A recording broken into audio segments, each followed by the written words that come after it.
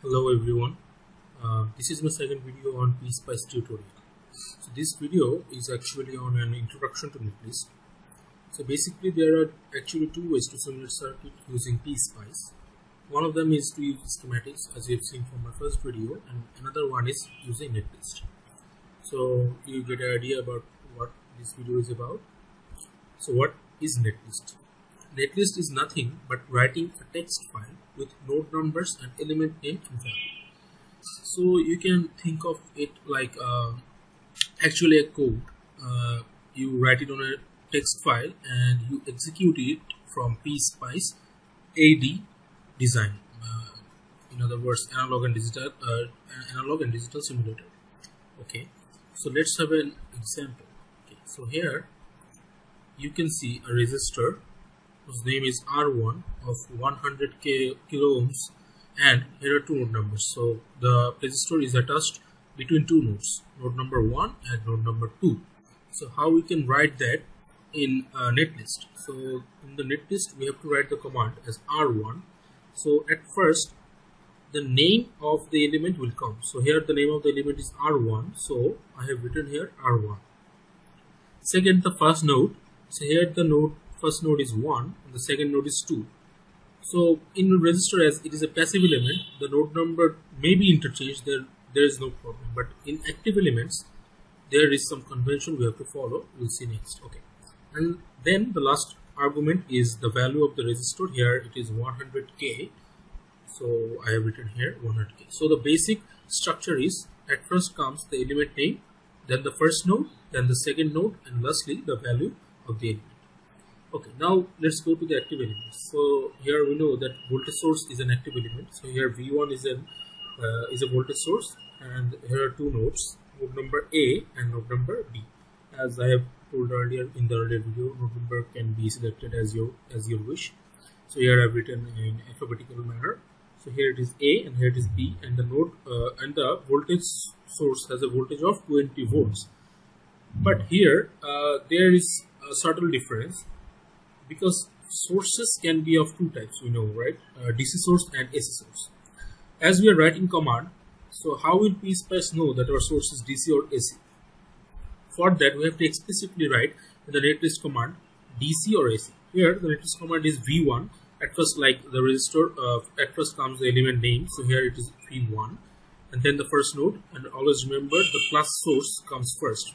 Where the plus source is connected, that node comes first. Here at A node the first source is connected, so here A comes first, and the B is connected to the negative node, so here it comes B. So A, B, and then we specify the type of the source. So here it is DC source, so we write DC, that will capital letter, and then the 20 volt. Here voltage V is optional, you may write or may not write, but it's a good practice to write this.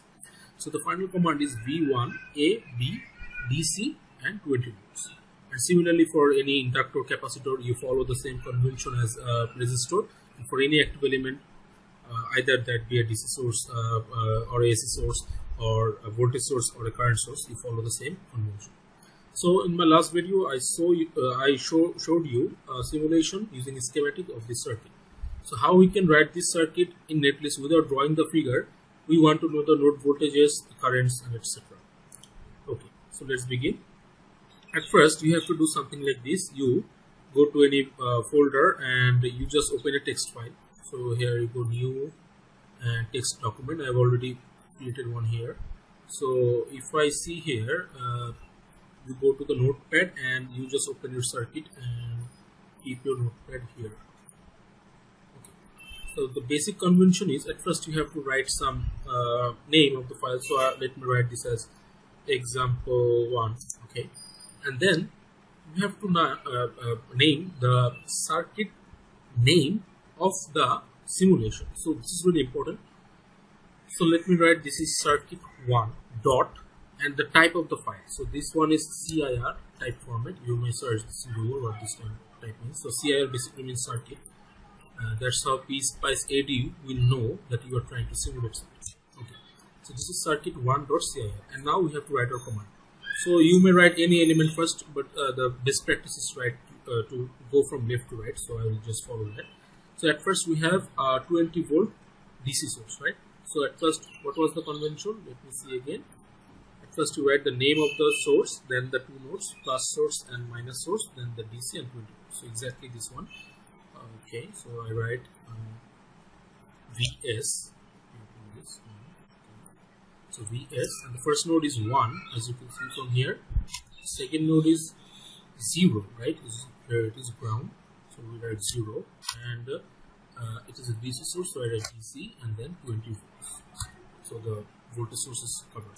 Now I similarly write the 3 resistors first, and then I will write the DC current source. So RA, and it is between 1 and 2. You can, I told you earlier, you can interchange the nodes of the resistors, but not the active elements. Okay, so here the value of it is 5K. So this is 5K. RB, this is of 2, 0, between 2 and 0 node, as you can see from here, 2 and 0, and its value is 4K. And finally RC, this is between 3 and 0.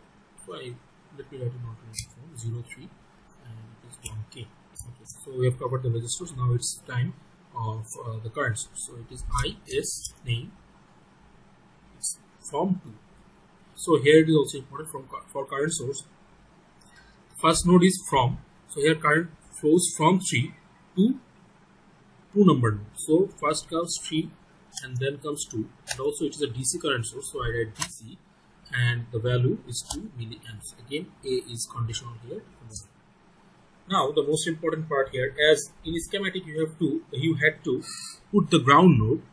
Similarly, while you are writing Netlist, you have to keep in mind that you have to always end the script file or the text file with .end. Otherwise, it will not simulate. Okay. Okay. So now this is our Netlist. You can see this here from here again, and now we have to save this file. So also follow this carefully. You have to go to File and then Save As, and then you have to save it somewhere. So let me save it here, and the name of the file would be exactly like what you used here. You use your circuit1.cir. You also have to write here circuit1.cir. Otherwise, it will not run. So always keep this in mind. Okay. So now I have saved this. Okay, now it's saved. Now we have to simulate. Okay, let me go to Windows and search. So let me use PSpice.